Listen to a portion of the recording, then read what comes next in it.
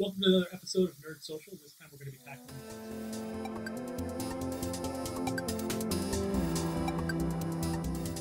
in this special. We're going to cover basically how to cosplay, little cool tips and tricks that you might be able to gain from this, and then also what to do when you're at a convention. We're guested here with some amazing experts in the field. We're going to start. Let's introduce ourselves. Hey guys, I'm Bryan, otherwise known as Oh Hi Bonsai Cosplay. I'm Erin, aka Other Tall Girl. And I'm Samantha, aka Red Pandroid. I'm Angela, or Angelari. Well, now that we've introduced ourselves, we're just going to jump right into it. The first one has to do with planning. So if you've got a character, what you want to do with it, we're going to go through multiple kind of steps of this. So let's just jump into it.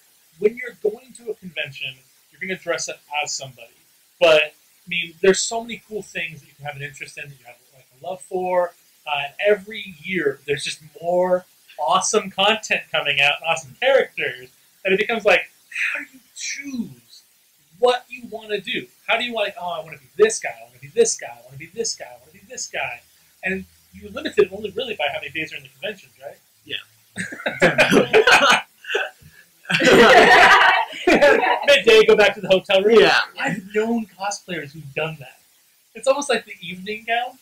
Yeah, pretty much. And so, that being said, like, you know, when it comes down to picking what characters you want to do, how do you guys choose what characters of the groups that you love that you want to do? I think definitely, at least for me, I really like to cosplay characters that I feel like I can kind of vibe with. Like, they're definitely a character that I feel like a connection with. I think lately, my last cosplay was Cloud Strife. And, I mean, he's just been an icon since my childhood. And, in a way, for this cosplay, it was something that always resonated with me because it reminded me of, you know, growing up playing Final Fantasy. And he was just such an iconic character to me that when I chose to do him, it was mainly because, you know, this is kind of who I grew up with. You know, this is who I want to be, I want to portray, and just because it's such a great character, I'm like, I really love it. I think resonating with that is really cool. Not to interrupt, that cosplay was awesome. Oh, thank you. That was it literally, like, it jumps out. It's like, that looks like it came from the video game. Thank you. Like a promotional art. Like, this is what the character looked like if it was real. It was really good. Thank you. Yeah. Yeah, I definitely think just picking a character that you love and that you feel like a connection with is something that's within my range of how I pick my next cosplays. Yeah, that will definitely get you through, like, the later hard parts we'll go over. The things kind of get a little difficult. Oh, yeah. If you love it, it's more of like a passion project almost. Yeah, pretty much exactly. Yeah. Yeah, most definitely. I think that's a big part of how I choose what I'm going to make as well. Combine kind of that, like, personal resonance with the character with, like, what type of project I want to do, like what materials I want to work with, and just, like, what type of thing I want to build. One of my big costumes that I built in the last few years was, several years ago I built an R2-2-2, which is basically a ballet version of R2-D2, because I'm a lifelong Star Wars fan, and I came up with this pun one day, and so I wanted to remake, like, a real traditional Russian ballet version of it. So I actually started learning ballet at the same time I made the costume. Oh, wow. That is definite dedication. We're like, I have a cosplay costume. It's going to require a year of learning ballet. Yeah, legit. 3 years later, I'm still doing ballet, but my goal was to be on point in the costume. So it took me about 9 months to make the costume because just all the layers. It's got 1,500 Swarovski crystals on it. It's bananas. And I debuted it at Labyrinth of Jareth, which is this big masquerade ball. If anyone has not heard of Labyrinth of Jareth, it is an amazing convention they do in Los Angeles. They've been doing it for, I think, almost like 20 years now. Yeah, last year was the 20th. Yeah. Oh, wow. That's a pretty on point. Yeah. for a while, actually. Back then, I think it was Music Box or something. Such a great convention. Like, just experience. So, I mean, cosplay doesn't have to just be for conventions. You can do it for something like this, where it's like almost like a masquerade ball, and you don't have to be specifically tailored to just labyrinth-themed costumes. Everything's there. It's awesome. It's sort of anything fantasy related, yeah. But that costume for me was kind of the perfect combination of, like, something I wanted to learn, a process I wanted to learn, making a traditional Russian tutu, a character that I have always loved my entire life, and then also, like, a skill I'd never learned before, dancing. And so that was kind of like the perfect trifecta for me. Did you have like a partner to be like C-3PO or no? I do. Actually, my best friend, her name is Keisha, and she is almost 6'2". Oh wow. So we're like, I'm only 5'4", so we're like the perfect height difference, and she was my C3 plie. Oh, that's so good. I love a play on words. Star Wars puns are my favorite. That's very funny. It's very funny. How about for you when it comes to picking out like a character you want to do? Yeah, so when I'm watching a show, I usually pick one character that I want to be, and every one of them goes on the list, but not all of them are executed. That would be way too much time that I do not have. But it also helps if your friends watch the shows, so then you can kind of prioritize, like, okay, if this person is going to be this character, it pairs with this character that I'm being, and we can organize some kind of meetup at the con. And then you also have to think of the construction of the outfit. So I take that into consideration a lot. I feel like everyone's kind of covered the very big reasons. I do, since I'm quite crafty, I like anything that has like a lot of like a good character design, or even like an AU design. I love that. That I will take that. And I will, even if I don't have the skills, I like learn that. And that's like a big thing that I like to consider when I look at a cosplay that I want to do. That's actually a really good kind of thing to go next. The next thing I want to talk about is turning that idea of a costume, what the character is, and turning it into an outfit, to a costume. Because, I mean, when they design these characters sometimes, they're not really planning for, like, you know, like, someone's going to make that now. Put that on. So, I mean, like, it's not exactly easy to be all like, hey, look, this is the thing and this is what I want to do. So, but do you guys feel like there's some difficulties there? I mean, like, you can't exactly have, like, a giant sword for, like, Final Fantasy type stuff, because it's like, one, that's heavy, and then, like, it doesn't hold. Yeah. I think definitely when it comes to kind of planning your cosplays, really think about, is this feasible and doable, and in like a manner that's compliant with the con. I know when I was making my Buster Sword, I mean, that thing is 6 feet from end to end. Yeah. And I was looking at it, I was like, okay, I can't do this out of wood, because that's going to be really difficult to carry for 6-7 hours at a time. And I know like I would get tired of it like at some point during the con. So for that problem, my solution was I was going to do it out of EVA foam, which is going to be a lot lighter and a lot easier to work with throughout the whole con. But easier to break, though, right? It is easier to break. Yeah. This is why I'm very careful about it. I try to not do anything kind of drastic for poses or anything that's going to kind of like rest it against something that would either bend it or break it. I mean, there's a 5.5-foot PVC pipe that runs along the whole blade, just for stability, but overall it is foam, so if you did try to forcibly like bend it, there are some parts that probably will bend. But I mean, that's kind of like the trade-off for having a lighter sword versus having something that's, you know, a lot heavier and like bulkier. So it's really how you want to interpret it and how you want to pull it off. Do you ever let people who want to take a picture with you hold it in the picture, or are you all like, no, that's my baby? It depends.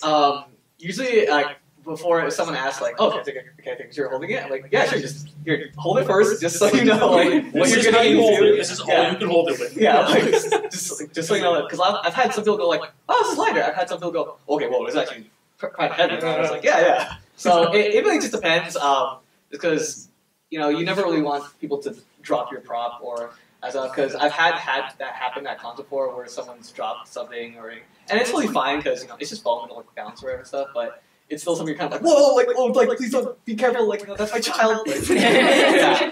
Well, it's funny you should bring that up, because so design versus construction is a little bit kind of a topic I want to go into, but which merges together, to be honest, because that is kind of a part of it. Like, for instance, you seem like you're more of the school like I am. Me personally, if I wanted to have a costume, there's like, oh, I could make this out of like materials that make sense, like leather. Mm-hmm. And then like it's a cool thing that I have that'll last a while. Or there's things you can make out of like foam and stuff, and it's lighter and it's easier to use. But like on that same plane though, like there's a trade-off there. Me personally, I love the idea of having like the leather and like the thicker pieces. Like I will walk around with a piece of metal armor on in a convention in like blistering sun, because the coolness of the fact of having that item for me outweighs the ease of the lightweightness. But I mean, that kind of has to factor in a little, right? Like, what are you trading off? Yeah, definitely. Yeah. I think for that trade-off, something to consider is, are you competing with this cosplay, or are you wearing it just for the con itself. Because if you're not really competing, in my view, it's, you know, are you going to sacrifice comfortability? Because if you're going to be walking on the con for, you know, 6-7 hours, if you're wearing, you know, heels or like stilts or something that's like properly to your character, that can get really tiring really fast. And if you plan for the day to just be walking around the con and just enjoying the con itself, that's going to be a factor that's going to really tire you out fast and kind of kill your mood for how you want to approach the con. Versus if you're doing something for a cosplay contest, you know, you're only going to be on that stage for, you know, a few minutes or so, and that's a lot more bearable than having to wear that for a whole day's worth. I went to Comic-Con wearing a jumpsuit for the Lone Wanderer. That going to the bathroom was hell. And that's just like the basic of the costume. So there's definitely some trade-off on comfort, like just to begin with. But yeah. What about you guys? You guys experience anything like that? There's definitely like a balance you have to strike, I think, with like accuracy, like visually, and also like comfortability and ease of getting in and out. I've definitely gotten myself trapped, like in my rogue jumpsuit. That's a 2-person job to like get the zipper so you can go to the bathroom. And like Rogue wears like heels like this, and at Comic-Con that's not really practical. Yeah. So you have to think, like you said, think about how long you're going to be in it, how comfortable is it. But at the same time, like my She-Ra costume, it's all real armor. So this is leather, wet molded leather. The breastplate is, which is awesome. Which I brought is, oh wow, yeah, like actual armor. And it's based on a piece by Tess Fowler that's like kind of a medieval version of She-Ra, and I really wanted it to be accurate, but it's actually pretty comfy. The breastplate is only, you know, your midsection, and then the skirt is made of aluminum scale mail. So that's so cool. It's pretty heavy, but once you have it on, it disperses. Yeah, the weight disperses. It's not too bad. I wore it at Comic-Con, not last year, the year before, all day. And it ended up being pretty comfy, except for sitting down. Scale mail is not real comfortable to sit on, just FYI. But I tend, I think, to veer onto the, like, I want it to look accurate, and a little discomfort is okay side of things for me, but everybody's different, so you gotta find what works for you. Yeah, when I'm at a con, I just keep thinking beauty is pain. I don't mean to basically like throw out the gender thing, but isn't that kind of a lot with women? I mean, heels just to begin with is pain, right? When I'm not at a con, I'm usually very chill. So I just kind of, all in one go. One weekend. Yeah, an important thing to remember though is cosplay is just a hobby, so don't sacrifice your well-being, like health. Like you need to stay hydrated. You need to use the bathroom and eat, so make sure you can do all of those things in your cosplay for the con. But, like, if you're just doing it for a contest, you're only wearing it for, like, maybe 30 minutes, so you can sacrifice practical Unless you're the last one on the stage. Then you're in for a long time. Yeah. Oh, yeah. That reminds me of another thing, too, though. Like, making sure you have a place to put your stuff is a really easy thing to forget when you're building a costume. Oh, like you need a pouch. Yeah, and then, like, you get it all on, and you're like, okay, great. Where am I going to put my phone? You're like, medieval She-Ra does not have a little pouch. No, She-Ra does not need a phone. So unless you have like a buddy or a handler or somebody who's going to be awesome and hold your stuff for you all day, hide a pocket, like in the inside of your robe jacket. Make a pocket. Make one in your boot, somewhere that like won't mess up the lines of your costume. But get creative and don't forget pockets. I have seen some really interesting things you can like hide in your props, like little things. Like shields are a great way to hide like little pouches and little zipper pouches for like your phone and your wallet. Just don't lose your shield. But then again, I mean, what self-respecting cosplayer loses a prop? Am I right? So the last thing I'll talk about in this one before we go over to the actual being at conventions has to do with getting to the conventions in a way. So say, for instance, you're going to San Diego Comic-Con, which is a 5-day Comic-Con event if you're going for preview night. That is 5 days. 5 outfits? Do you choose a day where you don't, where you go cos naked? So they call it fair naked when you go to a Renaissance fair, so I imagine it's the same thing with cosplay, right? Or like, do you want to get every single day to use every one of the costumes you might have had for like prior cons, get the full use? Is this something you want to do every day or not every day? For me personally, I went to Comic-Con and I brought a costume for every day, a different costume. One time. By the end of that Comic-Con, I was so tired. And like the last day, I was like, I don't even want to put this costume on. I didn't bring regular clothes. Yeah. Like I did, but I was committed. I made those costumes. I was going to wear them. If you're going to do that, I always suggest having like maybe sandwich it, do like a comfortable cosplay, I'm going to do a more challenging one, and then like a casual cosplay. I'm just cosplaying the character in pajamas. Yeah, like for me, I'm like... They have to wear pajamas. If I put on a plaid shirt, I'm like, oh, maybe Pod, you know? So give yourself an easy out for a day that you don't maybe feel like doing the whole thing. Yeah, exactly. With like a whole con worth of stuff, though, like for me, when I go to the convention, I have the car filled, though. Filled. Like we have, like every seat's filled, the trunk is to the brim, people have bags in their laps. How do you bring 5 outfits in that trip? Well, like a spandex jumpsuit folds down real small. Leather armor. This gets its own like full-size Tupperware bin just for She-Ra. But I don't usually bring multiple costumes of this, like carrying capacity, as it were. Fair enough. Yeah, definitely. I think when I plan out my cosplays for cons out of multiple days, I try to think, okay, what can I fit in my car? Whoa. How do you get the sword there? So,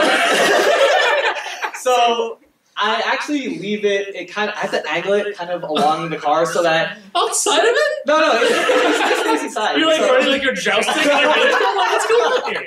So essentially, we have the driver's seat, passenger seat, and the back seats. I have to lay it on the seat behind the driver and kind of diagonally so it sits into the front passenger seat. I would love to go to con with you, Steve. Unfortunately, your seat was taken up by my sword. I'm so sorry. I have people ask me, some of my friends are like, oh, dude, are you going with it? Can I carpool with you? I said, yeah, sure.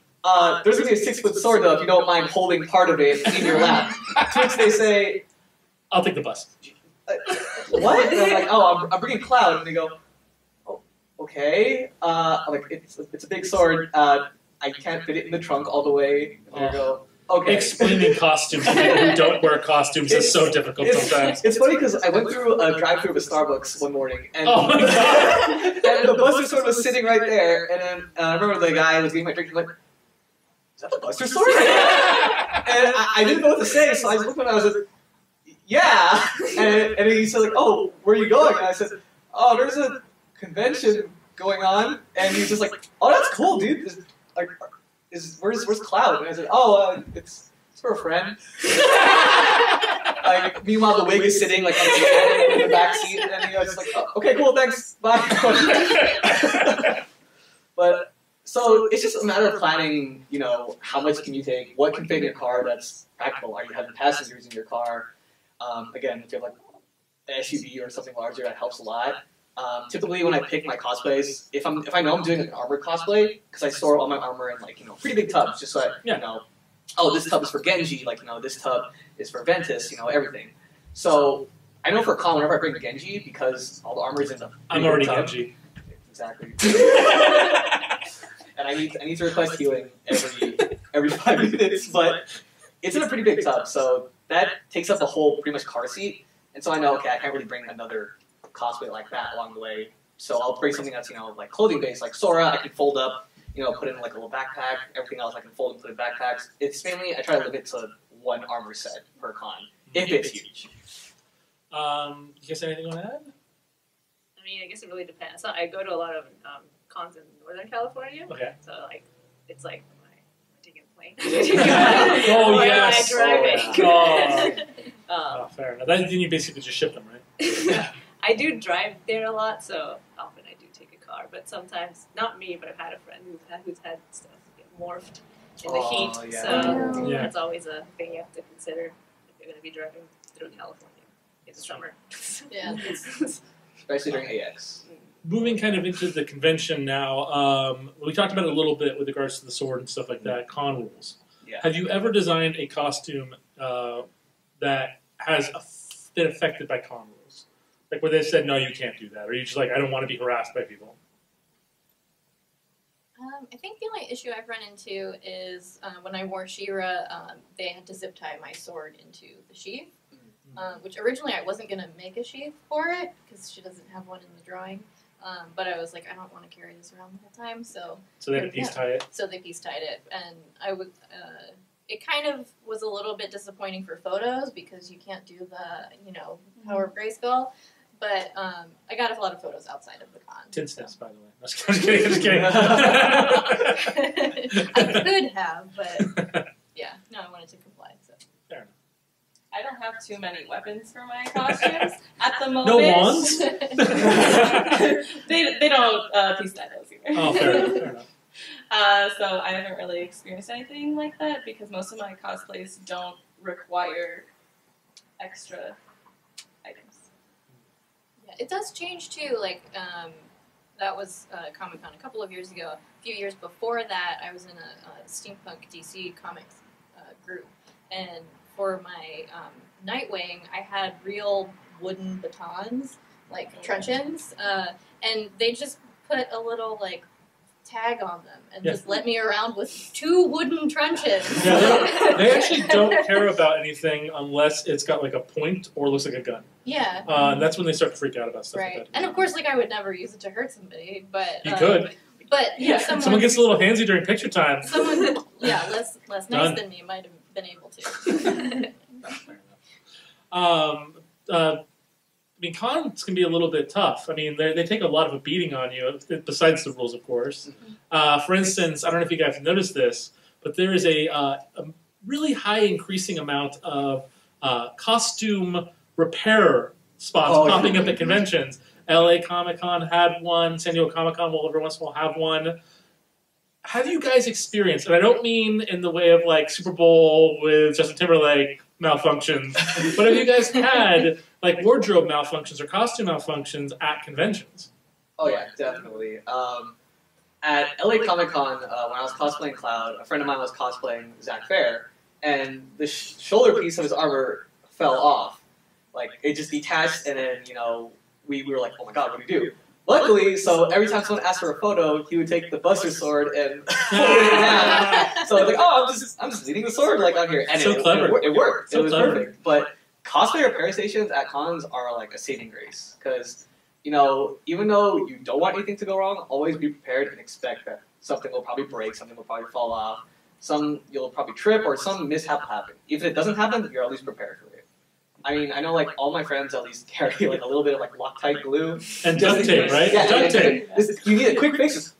There we go. So when you hear they're doing a like repair station at the convention, like some like company like Sprint is like teaming up or T-Mobile is putting that together, does it mean like, oh, one less bag I have to carry?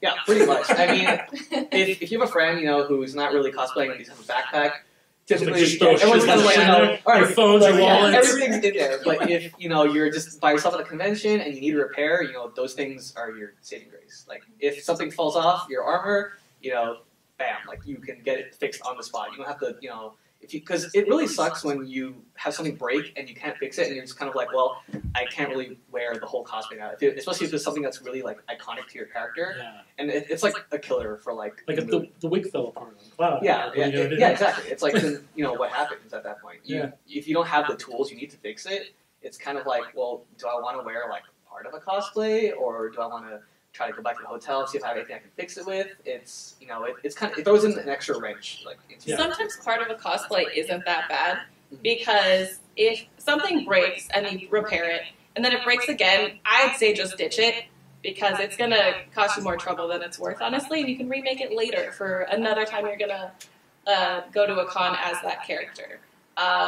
People will still recognize who you are, and it's not worth like stressing over, honestly. Just enjoy the con the rest of the time that you have there, and then the next day you can fix it. Yeah, as long as it doesn't like destroy to the part where like you're like holding it up.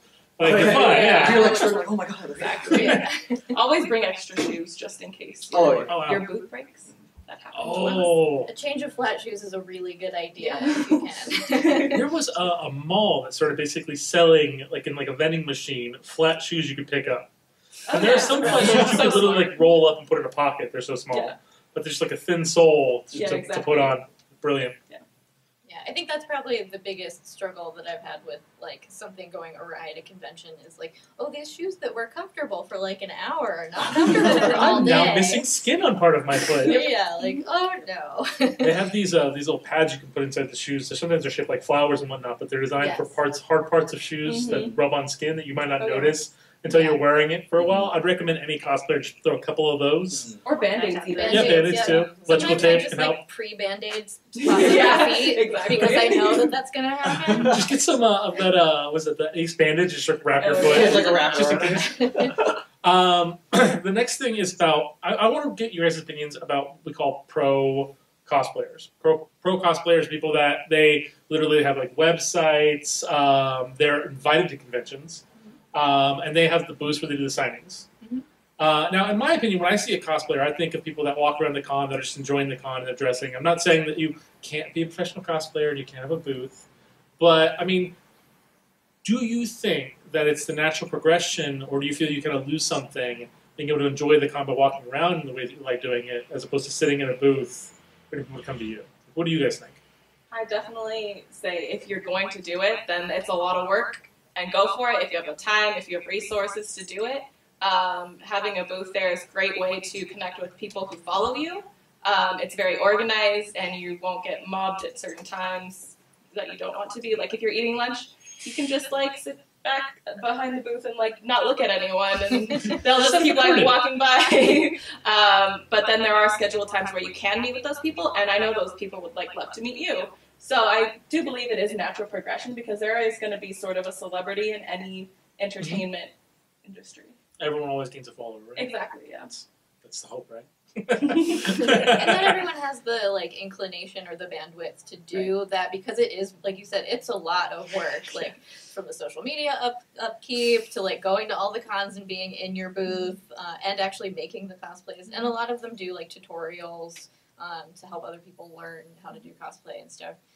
So I think it's great for people that want to do that and have the time to do it. I think it's awesome. Personally, I like to just kind of go and walk around the con. I'm more of an introvert, so I'm good with like people coming up and wanting to take photos of my costume because, yay, I made this thing. But sitting in a booth all day talking to people, that sounds exhausting. My amazing wife basically refuses to cosplay at conventions anymore because she gets tired of having to try to go from point A to point B. And like have people that be like stopping and take a picture.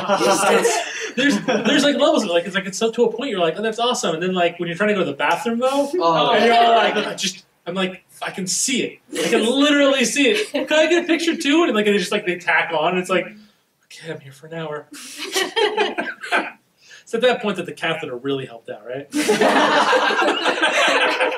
It's part of the costume. Playing the Space Marine. I think the excitement for people that want to take photos, like, because, you know, they love your character too, that kind of always outweighs the, like, I'm trying to get someplace for me, because that's part of the reason you're there. The one thing I will say, though, is if you want a photo of somebody who's in a costume, go up and ask. They're wearing this for a reason. They will be happy to take a photo for you. The only people that kind of irk me a little bit are the people that will, like, try to, like, drive by, take a photo of you. And it's like, just ask, I'll do a nice pose and it'll look way cooler. Yeah. Get the good side. Yeah, because then they're like getting like a blurry, like me making a derp face while they're going by. But those are like the best. For them, not it's about me. The next thing I want to ask, it's pretty much the last thing before we finish up, is about, you know, what they call like the masquerades, things like that. It's the event usually at the conventions in which they have the costume and the cosplay contests. Are those worth it? And when I say that, I mean like you guys put in a lot of work into this stuff, but like a lot of other people do. And the likelihood that you're going to get a prize from it, to go through the whole process, the rigmarole, to wait, to go up on stage, to put on a little performance, which have become like little mini TV shows in some conventions. Like San Diego Comic-Con, they literally put on a mini play with their costumes of some of these people. It's like, what are you doing? And it's like, am I being judged now on my choreography, or am I being judged on the costume? Like, do you guys think it's worth it? Is it better to do it on the smaller conventions than the larger conventions? What do you guys think? I think, regardless, you know, of the outcome, it's, in my opinion, I think it's worth it. You know, it's, if you're working to make a cosplay that, you know, you put your heart and soul into, and you feel like it's something that you really want to showcase to the community as a whole on stage, definitely go for it. I mean, you have nothing to lose, and you're showcasing, you know, all the hard work and talent that you put into this cosplay, and I feel like that's something that's, you know, that's your heart and soul right there, especially if you poured all of it into making this, and to share that with everyone, you know, on stage, I feel like that in itself is like a reward. So I definitely think it's worth it in that sense. I've never participated in a masquerade or anything like that. I don't think I ever will, but I love going to them. I love watching them. Your costume is awesome, by the way. I want you to know that. Like, you're really cool. That's awesome. I love it a lot. Thank you. Perfect. Yes. Thank you. Yeah. Like for me personally, I would just get way too nervous. I'm not here to like compete. I'm just here to have fun. But I love watching them. So like props to anyone who's like doing them. And So- I think if anyone wants to do it, they should definitely go for it. So worth it, just not worth it for you. They still have I agree with both of their opinions. It's basically what I was gonna say. So it'll just be a good experience overall. And if you don't like the first time, you don't have to do it again. You really don't. That's a good point. Yeah, I think I've actually never participated in a masquerade contest either.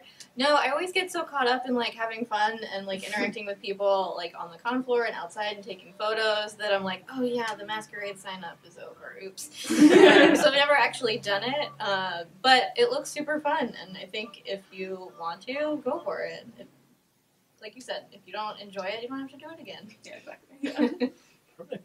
Well, that pretty much concludes our discussion. But before we go, I'd like to give you guys an opportunity to talk about what projects you're working on, what conventions you're going to. So when you started off with this? So I think definitely my next convention is most likely going to be either TitanCon or Fanime. Got a lot of stuff that I'm working on under wraps. It is Kingdom Hearts related.